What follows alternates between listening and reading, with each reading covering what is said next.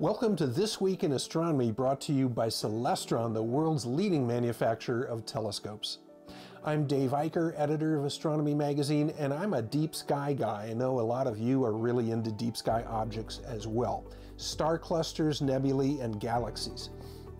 The sky is filled with them. There are thousands of them that we can see at any given time with a small or medium-sized telescope. And there's a really good one that's in the evening sky this time of year. It's the Rosette Nebula in Monoceros. This is a star-forming region, an emission nebula, so-called, that's glowing hydrogen gas that gravity is pulling back down to form a star cluster, a new generation of stars.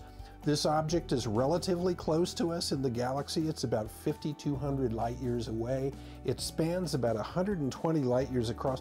That's roughly about 100 times the size of our solar system. So it's a large cluster of young infant stars. You can see them in a binocular, or if you take a small telescope out, you'll also see under a dark sky this faint greenish glowing gas that represents the emission nebula.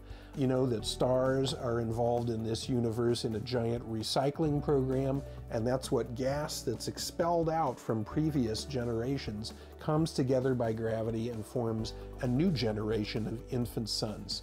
Check out the Rosette Nebula in Monoceros. It'll look great in your Celestron binoculars or telescope under a dark sky, or maybe you want to capture an image of it with one of your Celestron instruments as well.